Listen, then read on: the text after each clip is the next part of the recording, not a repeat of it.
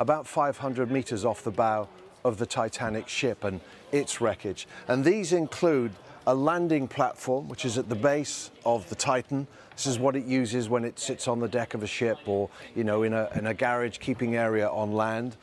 They've also found this sort of pointy area, this cover on the floor, and critically, they've found one of the titanium caps here at one end, and they've found the titanium cap that is at the other end. You can't see it under this cover, but essentially there are two titanium hemispheres. Now, normally when you produce a deep human-operated vehicle, you put those two hemispheres together to make a sphere, and that equalizes the pressures, tremendous pressure at depth. But the middle of this sub is made of carbon fiber, and this is probably where the investigation that follows is going to go.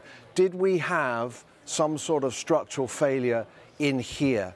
Because this is an unusual material to be using in a deep submersible like this. Was there a structural failure?